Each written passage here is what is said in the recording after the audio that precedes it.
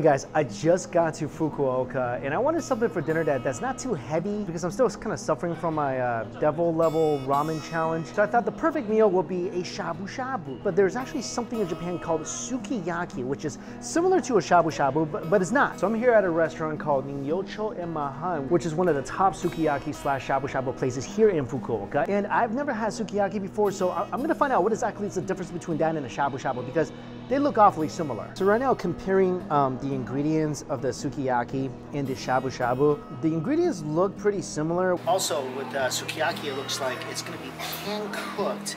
And shabu, of course, is kind of like a hot pot. It's gonna be boiled. This restaurant is actually over 120 years old. Really kind of hard to get in, so I'm really happy that I did. Look at that.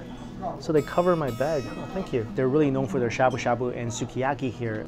I'm gonna get both because I want to compare what they're both like. Ooh, here's the hot pot, shabu shabu. Great. It's very traditional copper pot too. Nice. Traditionally, in China, charcoal will actually go in the middle, and that's what's heating the pot. But it's beautiful. So our waitress is preparing our sauce right now. Oh, what is that? So basically, she says when the hot pot bubbles, she takes the bubble and put it here. Never seen a bubble water before. Vinegar sauce and the sesame sauce. Sesame sauce and vinegar sauce? Yeah, okay. Miso. Miso? Yeah. Great. Dipping sauce. Great. Layu? Layu. What's layu? It's Hot oil. hot oil. one. You call it layo? Layu. Oh my gosh, that's similar to Chinese. I guess great ingredients just transcend the language barrier. Seaweed soup? Seaweed soup. Ah, beautiful. The seaweed soup is boiling and the aroma is getting intense. I feel like I'm by the ocean right now, except for, you know, I smell things I want to eat. Wow, look at this. That is the top quality Wagyu, and you guys can see the marbling, right? I mean, that's pretty apparent. This whole thing is like a road map. How beautiful is that? So this is all seasonal vegetables. There's not a lot. Some cabbage, some watercress, onions, mushrooms, scallions, tofu, shiitake. Oh, it has like one big bean in the middle. Is that like Jack's bean? It's giant. Rice and Japanese pickles. Pickles. Yeah. Ooh, the broth is ready. Look at that.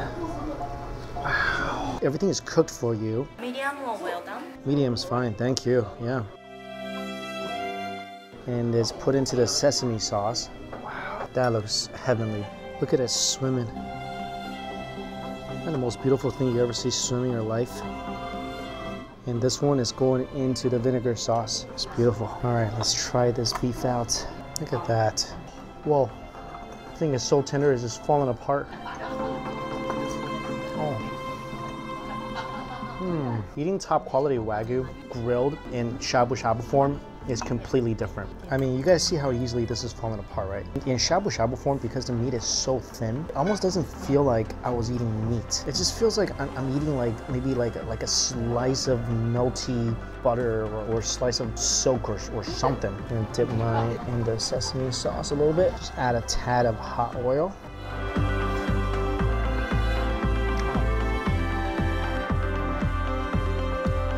I almost don't believe I'm eating meat.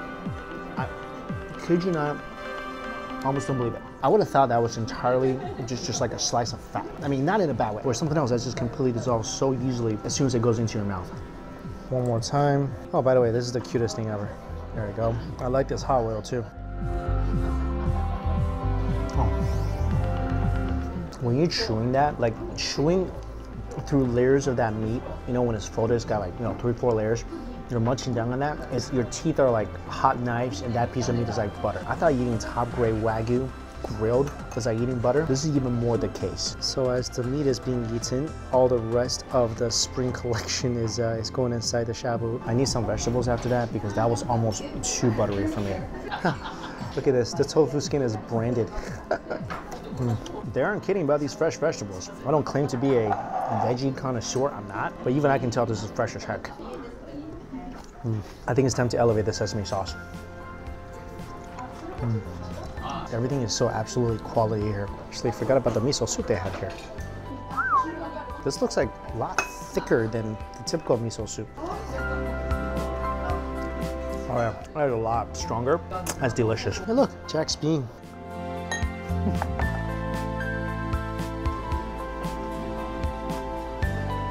Miso is really good. And there is my sukiyaki plate. So obviously the biggest difference is the cooking method, shabu shabu, sukiyaki. And typically what I found out was sukiyaki is cooked in usually sake and soy sauce and some sugar. And it's dipped in a raw egg. And this is an interesting instrument they're gonna cook with. Look at this. It's like something found in a jungle. Looks like a spear that Bear Grylls made to hunt fish. Sukiyaki beef, same as the shabu shabu. Yes, top quality. So the sauce is cooked until it's bubbling, and there's some sugar inside, so you're gonna get a little caramelization. And then the wagyu goes in.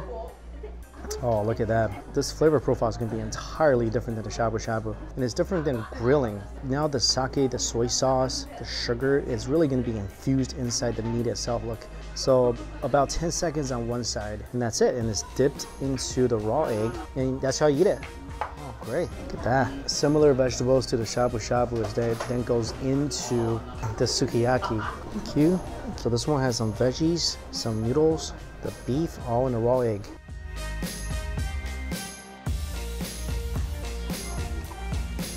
This one, no difference with sukiyaki is, we don't need to dip it in anything. Everything's already cooked. Look at the beef on this baby. Oh. And when it's dipped into that egg, it brings this whole other element of creaminess to this dish.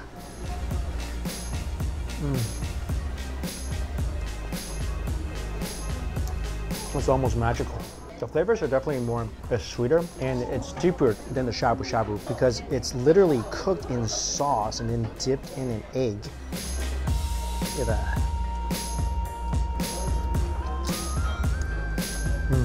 If I could equate how delicate this beef tastes, it's like a really, really soft piece of fish. But you know it's not a fish. Just texture-wise, it's as gentle as that. Last piece of shabu meat.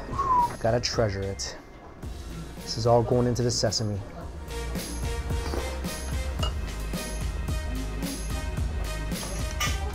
I love wagyu. You gotta try wagyu with the shabu shabu. I think it's almost better than just like a regular steak. It's butterier without the grease, if that's even possible. Like, oh. So now egg is going into the sukiyaki pan. I think we're scrambling an egg. Little veggies on top. We are scrambling an egg. And the sake and the soy sauce and the meat residue. And it's not like cooked very much. And all that is going on top of just a tiny bit of rice. Oh, this is gonna be magnificent. Wow, look at this. Look how runny and delicious that egg looks. Give me a little spice for the rice and eggs. Some peppercorn. Some cumin, and just a tiny bit. There we go. Wow. Is it weird that I'm enjoying this almost as much as the beef? These might be the most tender eggs I've ever had in my life. And every little bit of it, it's just soaked in that beautiful sake soy sauce. I almost wish I could find an egg as big as Humpty Dumpty and have it all cooked like that. I know that might sound horrific to a lot of you, but that's just because you haven't had this egg yet.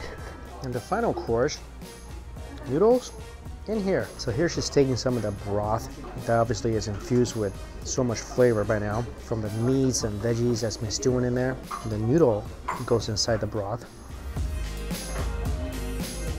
which looks like freshly made ramen. Black pepper. Sure, black pepper. If you like, please dip noodle. Dip the noodles. Dip the noodle. Ah. As you like. Okay, Yeah, thank you. Thank you. Ah, this looks pretty amazing. Let's try the broth first. It's not as good as a typical hot pot broth because not as much ingredients have went in here. That's why you do kind of need to dip the noodles in the sauce a little bit.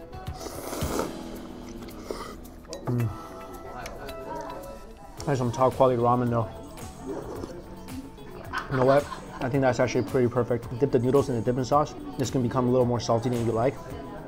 Take a drink of soup, balance everything out, hit the repeat button.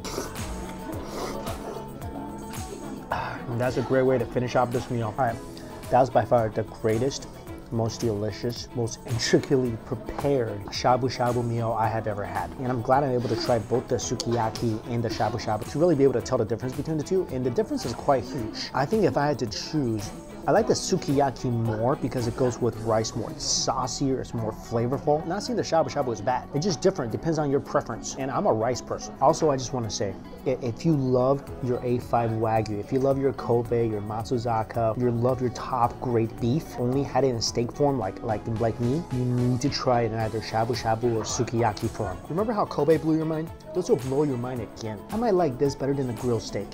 And that's saying a lot.